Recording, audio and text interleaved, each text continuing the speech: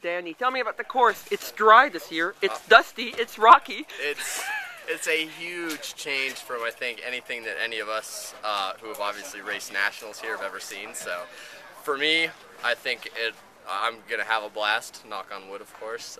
Just because it's nice to see a different course as opposed to snow and ice. So. One more dry race never hurt, you know? Especially doesn't hurt them when they don't have to clean bikes every other lap, so I'm excited. So how do you think the conditions, the different conditions are going to change the racing here? Well, you know, I think a lot of external factors like Ryan being hurt and Todd being done will change the race a lot. I mean, it'll obviously come down to the top guys with each other, but the fact that two very predominant riders are missing, I think it'll be more of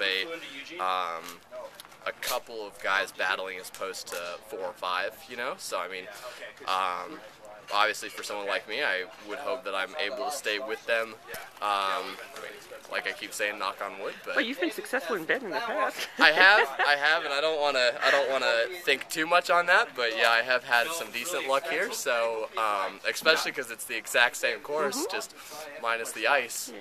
Yeah.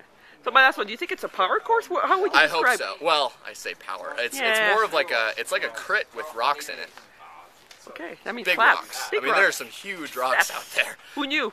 Yeah. But I think as long as we can all stay upright and avoid the boulders and the random sharp objects strewn around the course, then it should be a fun race where I think most everyone will stay with each other, just because it's technical enough that everyone will catch up through all the corners, and there's very few straightaways that someone like Ryan would just be able to power away with, kind of like in Kentucky. So those straightaways aren't here this at least for tomorrow. I don't know what Sunday's course will look like, but for tomorrow I am hoping that it'll be kind of staying together, kind of a bigger field type thing, not much solo action, so we'll see how that goes. We'll see. Thank you. Good luck. Thank you very much.